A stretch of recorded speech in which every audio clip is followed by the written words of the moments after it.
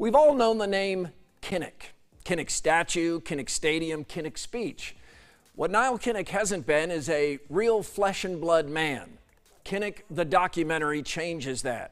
We see Niall as an undersized kid in Adel with natural talent and Great Depression work ethic. We learn through the remarkable storytelling of Niall's first cousin that Niall practiced and ran drills constantly. Don Bice grew up with Niall. Bice is now in his mid-90s and he's sharp, spry, and charismatic.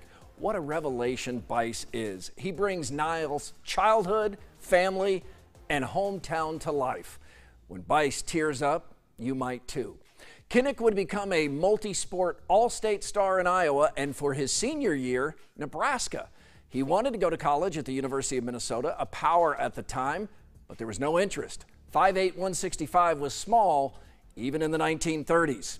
Kinnick would come to love the University of Iowa as a second home, and his epic senior season plays out with film, photos, and historical perspective. By the end, you appreciate the one-loss Ironmen and their do-everything star, not just Iowa star, but national star.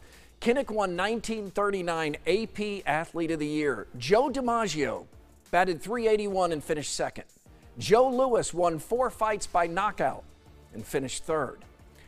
The film then fully shows the power and context of Kinnick's legendary Heisman Trophy speech. At 22, he thinks and sounds 42. It's even better than we thought. Kinnick's star rose even more, and though Niall had pro offers, he went to law school at Iowa, then volunteered for the Navy. It's during this time the film, via Niall's journals, really enlightens us. Niall had much on his mind: social issues, politics, and dating. By turns, he's restless and contemplative.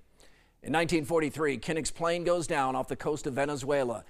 He's gone, and just 24 years old.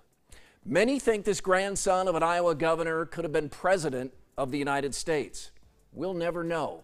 But what we do know, thanks to cousin Don Bice, historian Mike Chapman, Goldfinch filmmakers, and others, is Niall Kinnick earned the accolades. Kinnick had feet of clay, but he lived an extraordinary life, albeit a short one. I know him more. I think more of him. I think you will too.